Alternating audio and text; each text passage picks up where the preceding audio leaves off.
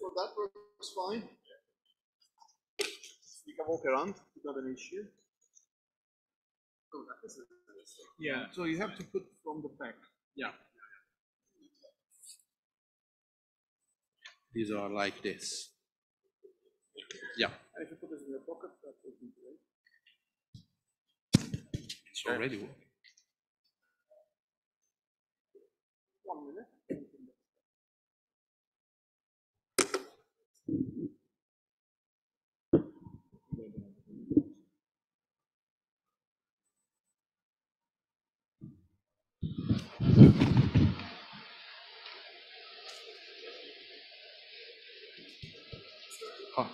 No. Yes. All right. Welcome, everyone. In this session, we have 4 invited speakers. The first speaker is Andre Lazi, and he will be talking about science opportunities at SESEM. Thank you. Thank you. And thank you for inviting me and for having me here to speak about it's working, yeah, also if I move.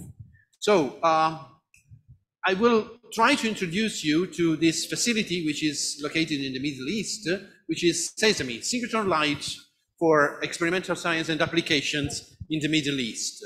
So this is the building, and just to remember you, this is a synchrotron radiation facility, a synchrotron light facility. Synchrotron light was first observed some 76 years ago. So last year we celebrated 75 years of synchrotron light.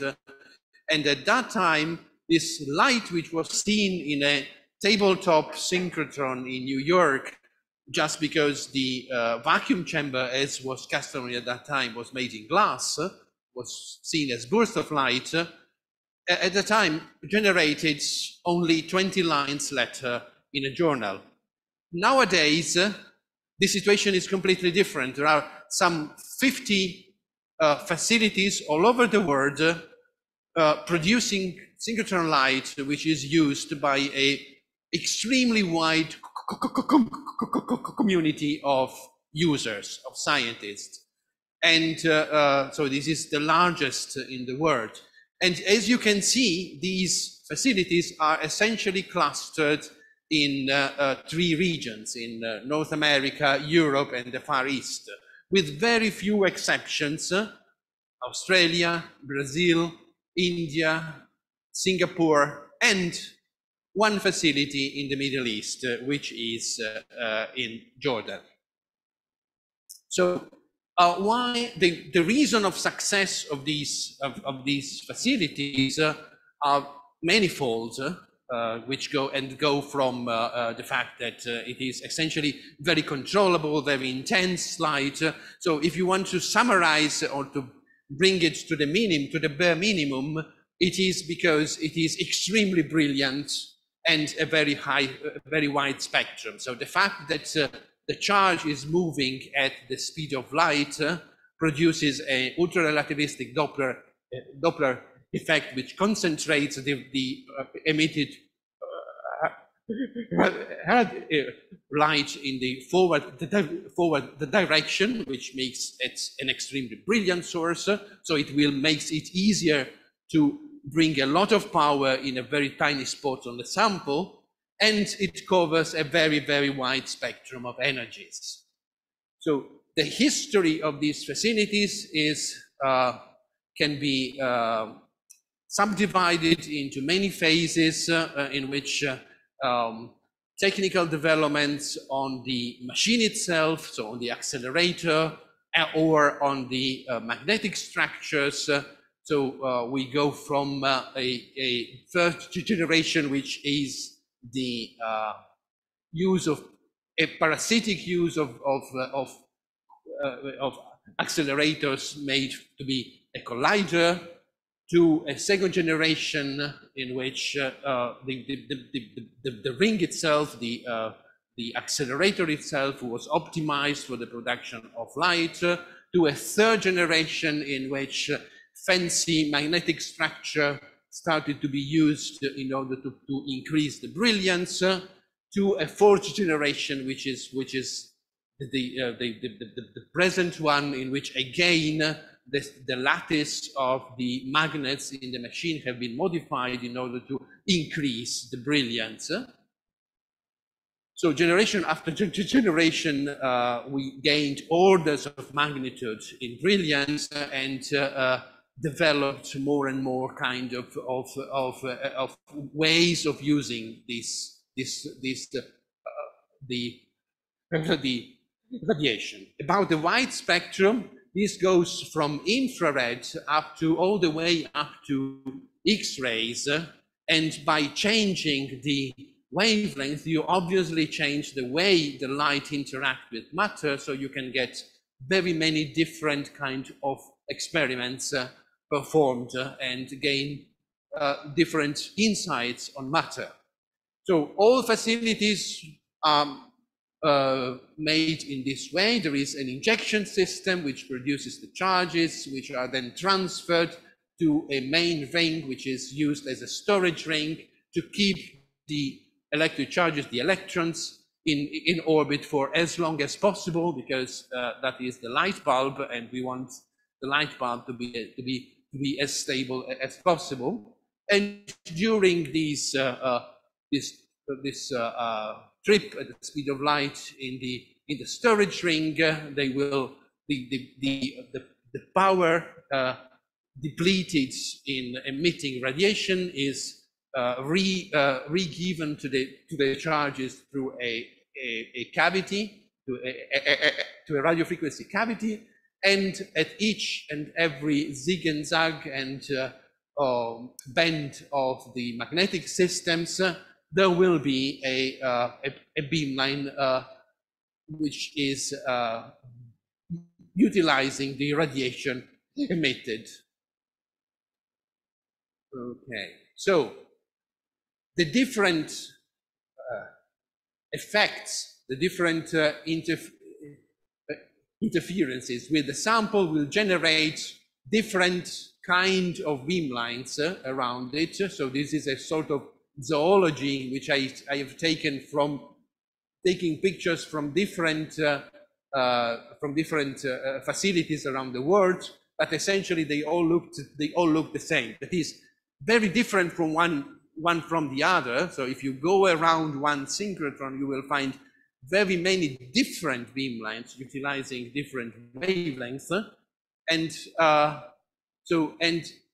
in some cases they will resemble very closely the correspondent laboratory instruments. In the case of infrared, for example, is exactly the same, or larger versions for diffraction, or something that you really don't find in laboratories like XFs, so X-ray absorption spectroscopies, because you don't have the flexibility enough in energies to use that in laboratories. So because of this wide spectrum of possibilities, the synchrotron radiations facilities are frequented by very many different kinds of researchers, from chemistry, engineering, life sciences, cultural heritage, and many more, and material sciences. So it is an object which is essentially born in a physics environment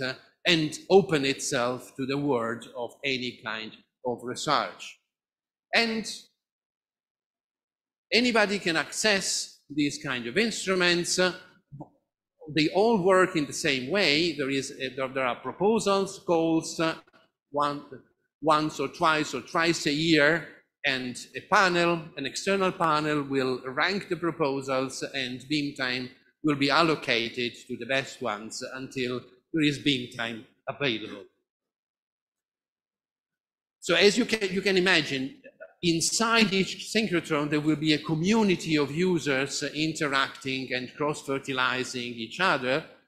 Not only that, also synchrotron radiation facilities themselves form a community, or several of them. And this is an example, the LEAVES, the League of European Accelerator-Based Photon Sources, which is a community of free electron lasers and synchrotron radiation sources in Europe, to which Sesame is the first associate member. The history of Sesame. Sesame is the idea of Sesame, the very first idea actually is even out of this cartoon, is some suggestion which came from Abdul Salam, the director of the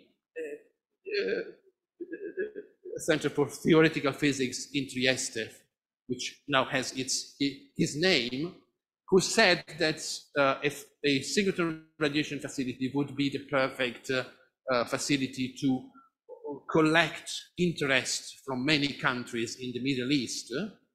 And this idea was then taken over by Sergio Fubini, a Italian scientist at CERN of Jewish origin, who had a lot of friends in the Arab world. And so he, at the end, at the beginning of the 90s, he succeeded in putting together in the same room Israeli scientists and Egyptian scientists, and started the process which coalesced at the end into Sesame, with a lot of help also from Herwig Schopper, at that time the Director General of CERN, and who also inaugurated the tradition that the president of the Council of Sesame is always a former DG of CERN.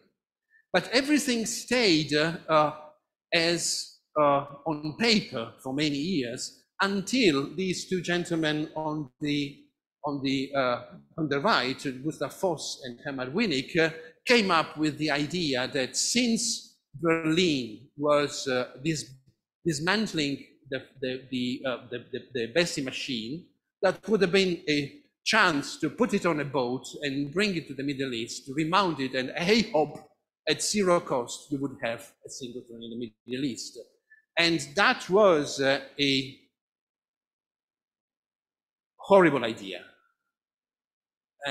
But it was fundamental to proceed, because at that point there was something on the table, something physical on the table to discuss with, and so the idea was accepted, and Sesame actually started. And so Sesame at that point in 2002, between 2002 and 2003, became a reality, a statute which is deposited at UNESCO. It has its members, so Pakistan, Iran, Turkey, Palestine, Israel, Jordan, Egypt, and Cyprus. And copying the same structure at CERN, not only members, but also observers, with the difference that the observers of Sesame are many more than in CERN, and they are worldwide located. So they cover more or less the entire globe. And the role of this observer has been fundamental. So obviously there is, here at the center of this cartoon, there is the boat leaving the harbor of Hamburg with Bessie 1 on board, but also several beamlines, equipment, the funding for the guest house for the users, and of extreme importance, the solar power plant that makes of Sesame the only accelerator in the world which is fully supplied by solar energy a reality.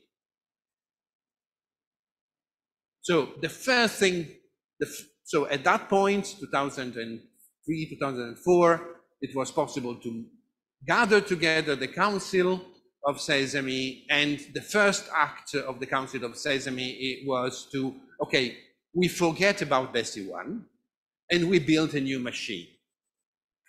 And this is, of BESI 1, the injector was maintained, but the main ring, where actually the production of X-rays happens, has been substituted by a completely new ring. So it's, which makes of Sesame an up-to-date machine. So it's a third-generation light source with 2.5 gigaelectron volts and 133 meters in circumference. It has been designed by Dieter Einfeld, who is, by the way, also the father of the fourth generation of synchrotron radiation. So it is a fairly small machine. So it is with 133 meters in circumference. It is on the small part of the graph of all synchrotrons, but it is the best machine that you can make with such a small footprint. And it has also the highest possible ratio between straight sections and bending magnets, which allows you to put a lot of insertion devices, so magnetic structure, which allow you to tailor the radiation to the needs of the beamline. So these are the parameters of the machine, and these are the three insertion devices in this moment already available. So this is a picture with all the sources of Sesame. We use bending magnets, a multiple wiggler, a triple wiggler, and an undulator to produce the radiation used by the beamlines. And this is the list of beamlines already available. So in green, there are the ones which are already open. So light green is because they are open now for the first time, and one beamline which is under construction. We will return on this later. So with 5 beamlines, Sesame is definitely a facility open to the world. So starting with let me just go through the various beamlines quickly. So the first beamline is on bending magnet number 2. It's an infrared beamline. It uses the spectroscopy of the vibrations in order to get insight on the chemistry of the samples. What you gain with infrared at the synchrotron instead of in the laboratory is that thanks to the much higher brilliance, you can go to to much smaller spot size without losing signal to noise. And so you see here, for example, the difference of 1,000 scans with a global source with respect to what you can get with just a few scans with a synchrotron at a 6x6 micron squared aperture of the microscope. The first paper which came out was published in 2020. So the beamline was opened in 2018. And this is the 31st paper which came out. It's a Jordan group looking for a diagnostic tool for preeclampsia. So looking at the chemistry of the modification in the chemistry of placenta samples with and without this disease, which is preeclampsia is an endemic disease which is particularly difficult to be diagnosed. Medical doctors call it the disease of 1,001 diagnosis. And the same game can be also repeated on ancient samples. So this is trying to understand the disease in the skin of this mummy, which is cabeza egipcia, is in a museum in Spain. Second beamline is again on a bending magnet, the XAFS XRF, so the X-ray absorption, X-ray fluorescence beamline. The principal beamline scientist is Algerian Messoud Afouche, and he is now helped by with Latifullah Khan. And you can do many kind of absorption spectroscopies. In the near future also photoluminescence, X-ray photoluminescence will be available. We just installed the setup, so not at this call, but in 6 months from now at the next call, that will also be available. And here, this is obviously very beneficial to have the possibility to change the energy, because you can do you can tune your experiment to the kind of atoms that you have in the sample, so makes life much easier already for fluorescence measurements, but also allows you to implement XAFS measurements because you can change continuously the energy, and from the oscillation of the absorption factor, you can get an insight on the molecular structure around the emitter. The fluorescence is also helped by this fluorescence detector, which was a gift from INFN in Italy, which is practically the most advanced that you can find on any beamline in the world.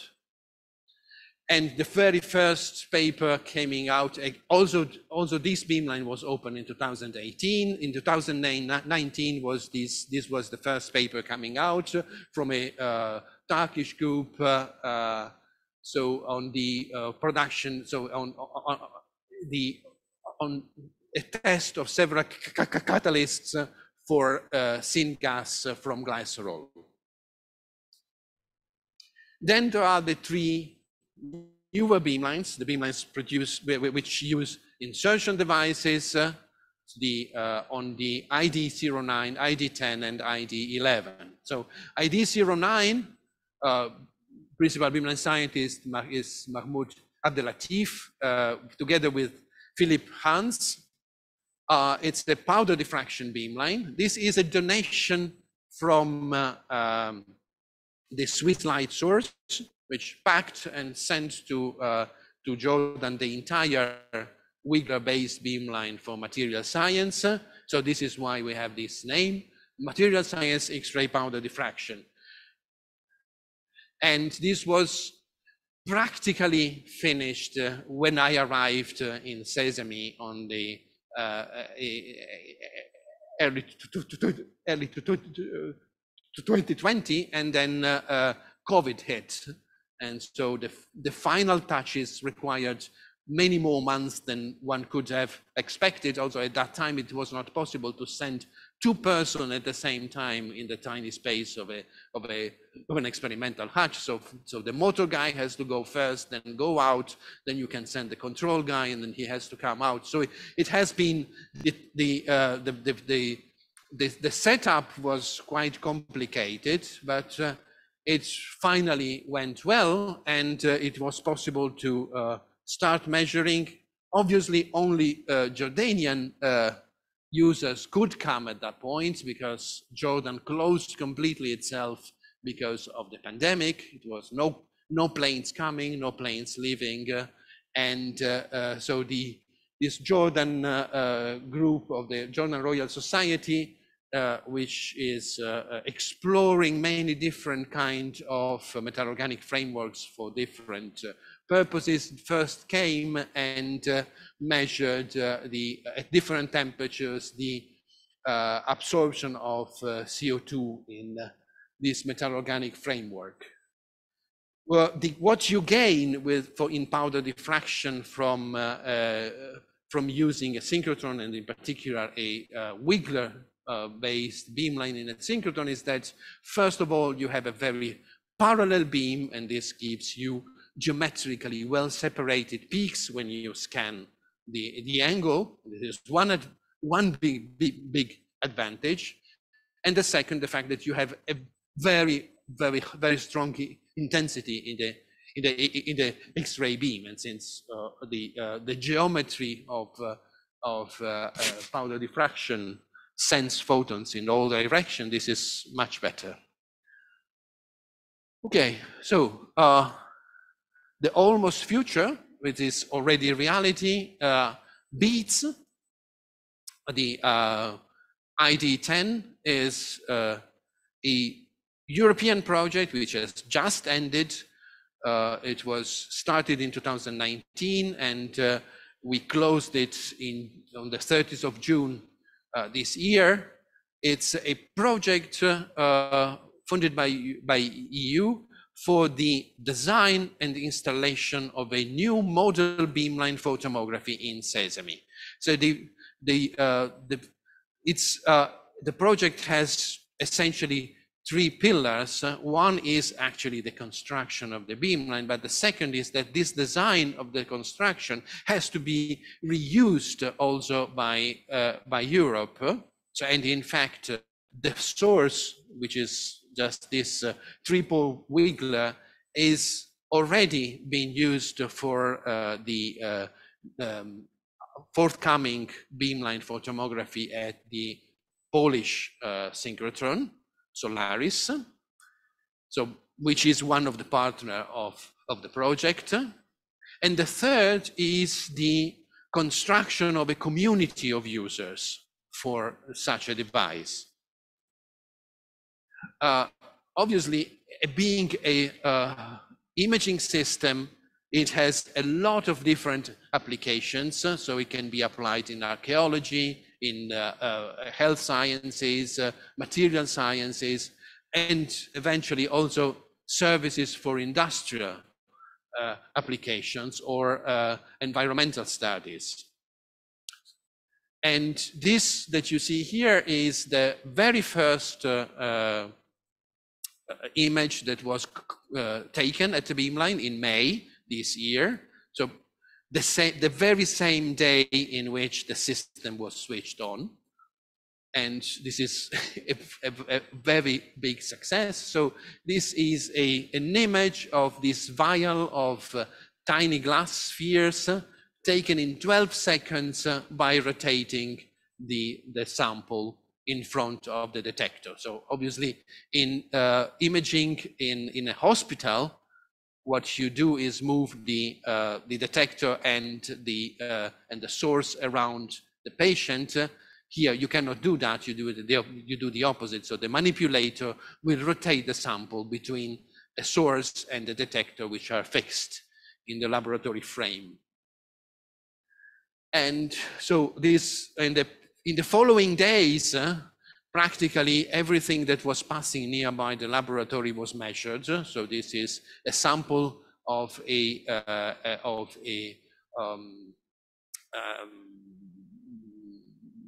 archaeological sample collected in the streets. Or everywhere you step in Jordan, you will find something on the ground which has a few thousand years, or an Aqaba coral, or a foam of aluminum brought by a friend to Jordan, or a dental implant,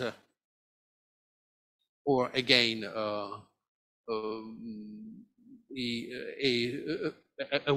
the inner structure of a superconducting wire. The beamline is open now for the first time, so the proposals can be placed until mid-September for measurements in the first 6 months of next year. So it is just inaugurated. The same happens for HESEP. HESEP is a donation from 5 Helmholtz institutes to Sesame. Again, the project has also the purpose to develop the community around the beamline, and the project leader is Wolfgang Eberhard, and in Sesame is Mustafa Fatih Gensel, who is the principal beamline scientist. The beamline is completed. These are the parameters. So it has a delta E over E of around 10,000, which is good, and a wide energy range between 100 and 1600 electron volts. And it has a very simple experimental chamber, so it does not do photo emission spectroscopy, but it stays in photon in, photon out measurements, in which you can bring the sample in front of the beam with a manipulator which has a precision of 5 microns. Okay. So nearby this beamline, what is coming up is the first national beamline from one of the members. So Turkey is placing a new beamline, which will be actually the very first beamline built in the Middle East. And we expect it to be ready for users in 2025. These are a few statistics on the kind of proposals, and a little report on how we are. So we are open since merely 4 years, and the fact that we have 75, practically almost 75 papers already out with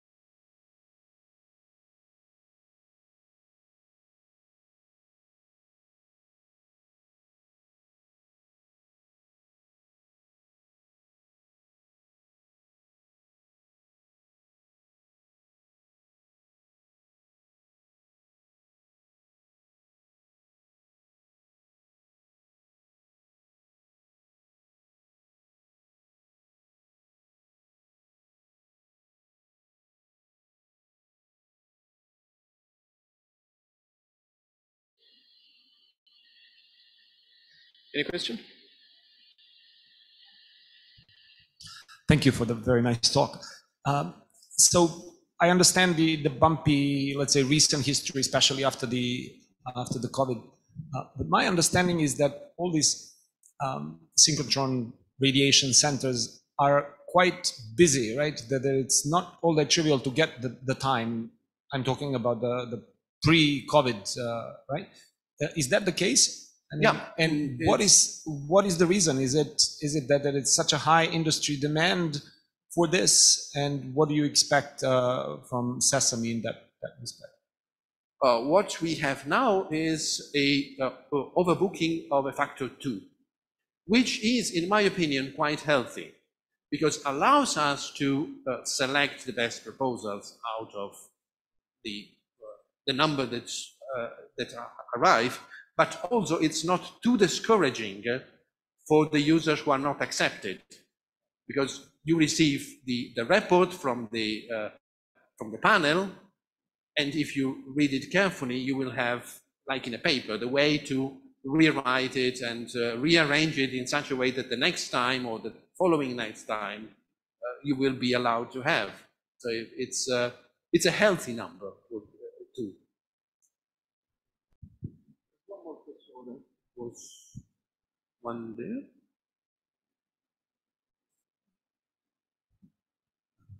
Thank you very much for the very nice talk. So, as you may know, I mean, the European Physical Society strongly supports the CISAMI infrastructure. We have an observer in the person of Petra Rudolph, who was my predecessor.